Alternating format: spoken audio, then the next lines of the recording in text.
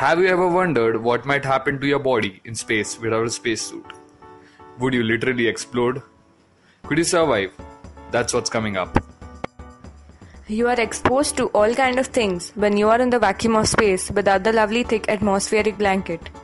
The most serious dangers of exposure of outer space are a lack of oxygen and ebullism. Ebullism is the formation of bubbles in body fluids due to a reduction in ambient pressure.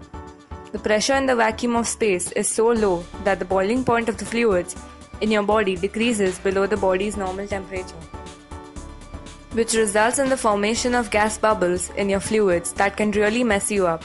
You will swell up pretty bad, perhaps even up to twice your normal size. But you won't explode as your skin is very stretchy. Your blood will also not boil. You will, of course, be in an immense amount of pain, and your blood circulation will be impeded. After around 15 seconds, your body would have used all of its oxygen and you would lose consciousness. Some of you may be thinking, but I can hold my breath for minutes.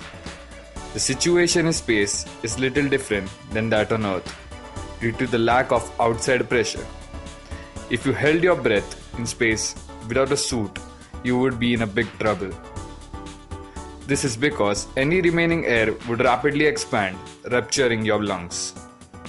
Nasty ultraviolet rays from the sun, which is going to give you horrific sunburn, would also damage your DNA, leading to mutations that will likely cause cancer. To sum up the things, you would swell up, burn, mutate, pass out, and your lungs might explode. Lovely, isn't it? But don't worry, if you're ever in the sticky situation, you have probably got a solid minute or two. Please do come back every Thursdays and Saturdays to check our new videos.